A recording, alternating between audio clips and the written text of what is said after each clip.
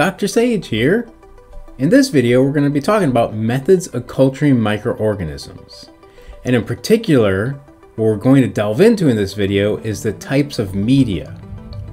So by the end of this video, you should be able to discuss the 3 physical states of media and when each is useful, provide a brief definition for defined and complex media, and compare and contrast selective and differential media, and give an example of each type.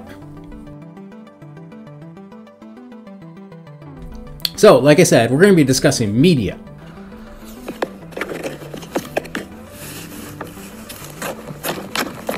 No, not social media.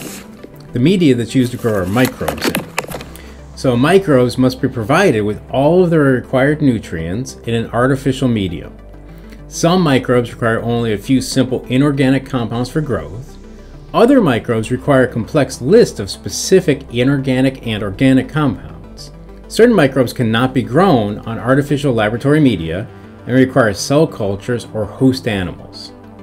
Media is classified according to 3 properties: physical state, chemical composition, and functional type or its purpose.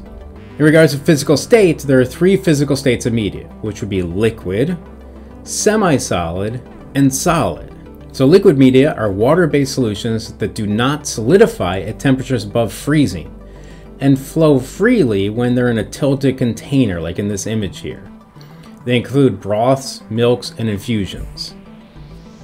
Semi-solid media exhibits a clot-like consistency at room temperature. It contains enough gelatin or agar to thicken, but not to produce a firm surface. They're used to determine motility of bacteria, and also used to localize a reaction to a specific site.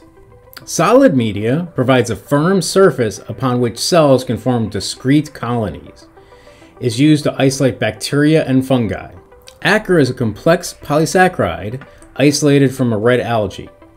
It's solid at room temperature. It liquefies at 100 degrees Celsius, and once liquefied, it does not begin to solidify until it cools to 42 degrees Celsius. Any medium containing 1 to 5% agar usually has the word agar in its name. In regards to chemical composition of media, we have chemically defined or synthetic media, or complex or not chemically defined media. With the chemically defined synthetic media, it's media whose exact chemical composition is known. It may contain pure organic and inorganic compounds that vary little from one source to another. It has a molecular content that's defined by means of an exact formula, and it's very useful in scientific research. Complex media, on the other hand, contains at least one component that is not chemically definable. It contains extracts of animals, plants, or yeast. It may contain ground up cells, tissues, or secretions. For example, blood, serum, meat extracts or infusions, milk, yeast extract, soybean digest, or peptone. Nutrient broth, blood agar, and McConkey agar contain a rich mixture of nutrients for microbes that have complex nutritional needs. As far as the functional types of media, we have general purpose, enriched, selective, and differential. General purpose media grows as broad a spectrum of microbes as possible. It's complex media that contains a mixture of ingredients that support a wide variety of microbial life. This includes nutrient agar and broth, brain heart infusion, and trypticase soy agar. Enriched media contains complex organic substances, blood, serum, hemoglobin, or special growth factors that fastidious bacteria require for growth.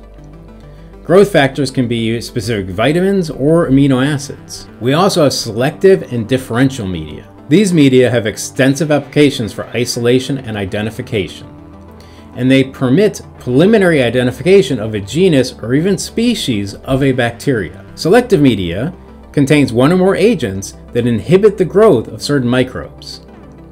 They encourage a select microbe to grow, and they're important in the primary isolation of a certain type of microorganism from a mixed sample. Here's an example of a selective media. This agar has a pH of 5.6, so it's acidic, which allows the growth of fungi, but it inhibits the growth of bacteria. Then we have differential media. This allows multiple types of microorganisms to grow, but displays visible differences between the colonies.